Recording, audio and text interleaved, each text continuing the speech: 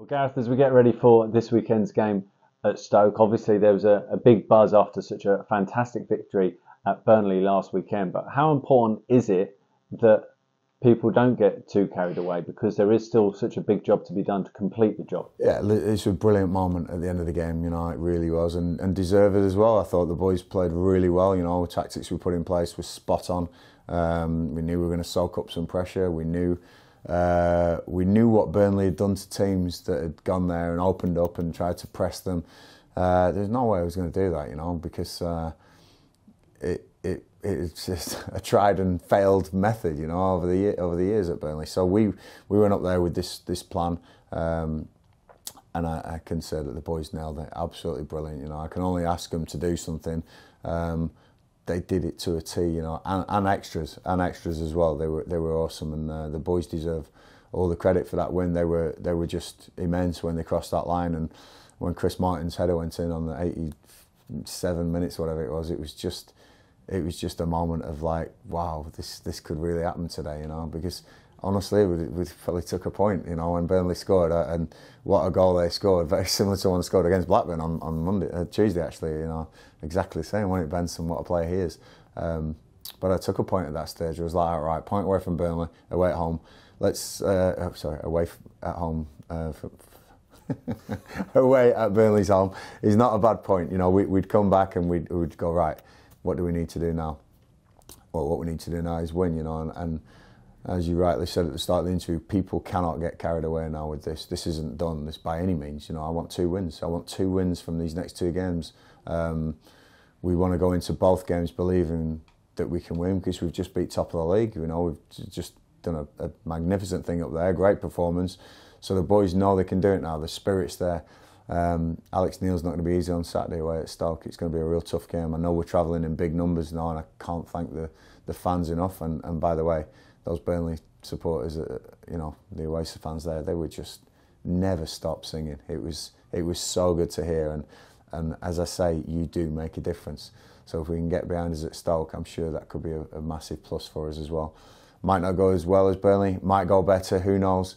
All I can do is then put the plan in place, get the team up there, prepare them right, and hopefully we can get the 3 points, which would be a brilliant survival at Stoke. But if we don't, we got Bristol City to do it again, and I want to make sure that at home we finish with a bang this season. So yeah, both games are really important to me still. There's no foot off the gas. There's been no extra days off or anything. We want to make sure that we're really on this, and hopefully, like I say, we can get over the line this weekend and definitely next. 4 points from Norwich and Burnley. I don't think there's a team in the division that wouldn't take that. What has that done for the dressing room? Because you've spoken before about the mental challenges your squad have had because of the run they've had for the second half of the entire season. What impact has that had on the dressing room? I think trust is a big word, Miles, in each other. Because the system we played, you had to trust each other. You had to really rely on your teammate, and they did. And all 20 people who travelled up there, I pulled Elijah Dixon-Bonner and Jake Clark-Salter just before the game and said, look, you two aren't going to be in the 18.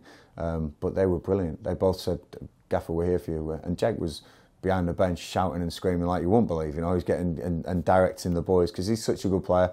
There's no way I was going to risk him after he got a bit of tightness in the Norwich game. He's been out for 4 months. There's no way. If I put him on a bench, I know what happens. The centre half gets down after 5 minutes and Jake has to come on and it's all mayhem. So I didn't want even that temptation, So Jake was brilliant. And Elijah, for such a young boy, really trying and getting behind his boys as well, and in the dressing room they're in the celebrations at the end. But what it's done is the boys now have got this bond, this trust in each other, which it's probably always been there, but just been a bit more cemented, this week. And then the trust in me and the coaching staff, because we ask them to do something, we feel it's the right thing. They probably look at us thinking, this sounds a bit dodgy, or is this going to work? And when it does come off, I think that the relationship between everyone then just gets that bit closer, and they start believing. And once you start believing in things, that's when they work. When you really believe in something, you really put your mind to something that.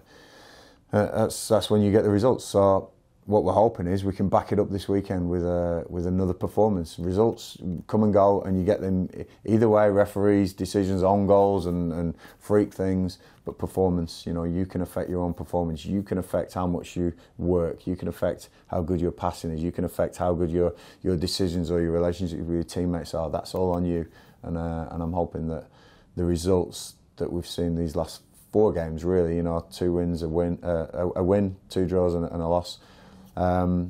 It's not bad form, going into this stage of the season. So I'm hoping we can build on that up at the Britannia. Ethan Laird wasn't involved against Norwich. He came on at Burnley. How pleased have you been by his reaction? Again, great lad. We forget how young he is. He's younger than Aaron Drew, we put Aaron Drew, and everyone's like, wow, we've put a young player in today. Ethan's younger than Aaron, and we forget that because he's on loan from Man United. You expect he knows it all. Is this mature player? He's not. He's still young, and I think that we had some real good meetings with Ethan. Some one-to-ones with Ethan. I left him out of the squad for a reason. I was part of development of everyone, and do you know what? His reaction has just been absolutely superb. He's a real good footballer.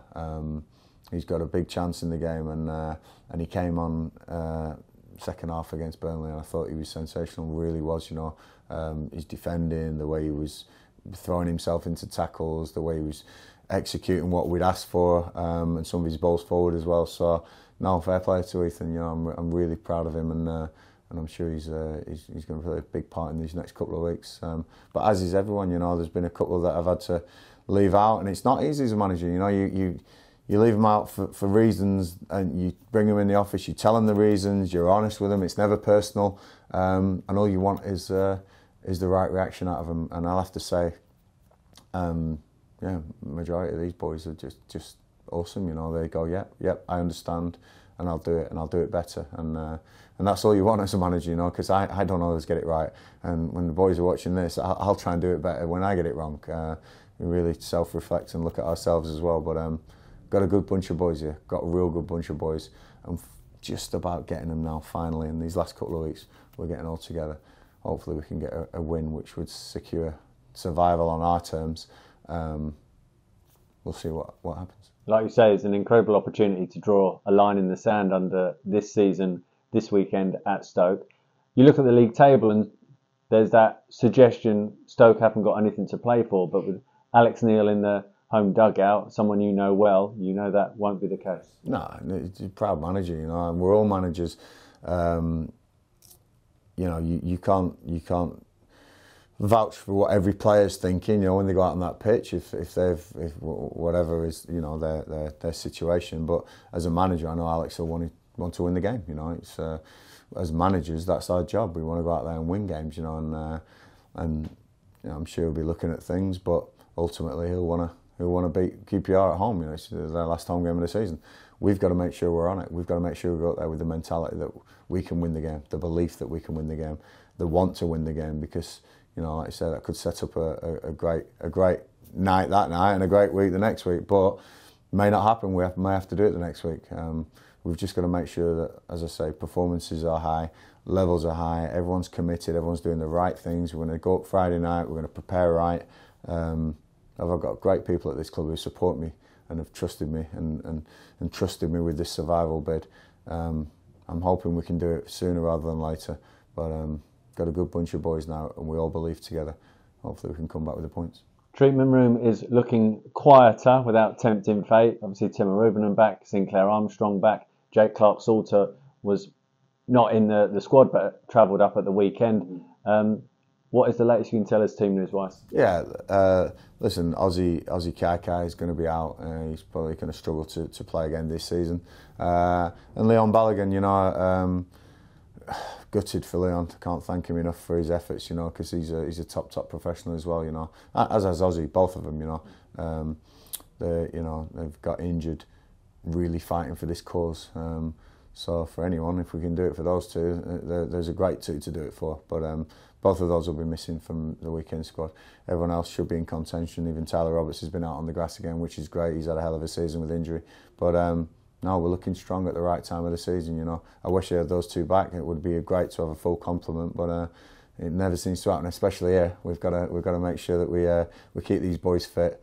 But whatever I take up there and whatever starts on that pitch in the Britannia will be enough to win that game, and I'm hoping we can get the 3 points. And very finally, more than 2,000 QPR fans are making the trip north to get behind you, get behind the team. That must please you so much. Honestly, these are the reasons, and this is the reasons why I came to this club. You know, not just because I consider it, one of my clubs. Now I'm a Blackburn fan, everyone knows that, but QPR, if anyone says where did Gareth Ainsworth play, I think the majority of the public would say, oh, he used to play for QPR, and that for me, I'm proud. I'm so proud to have played so many games for this club, to have had so many magic moments at this club. Honestly, to have so many friends who support this club, close friends now, personal friends that because of QPR, they're in my life. This means a lot to me, this place, So when those fans go up in the numbers they're going in and get behind us like they do on the games, it means so much. I choke up, never mind the players on the pitch,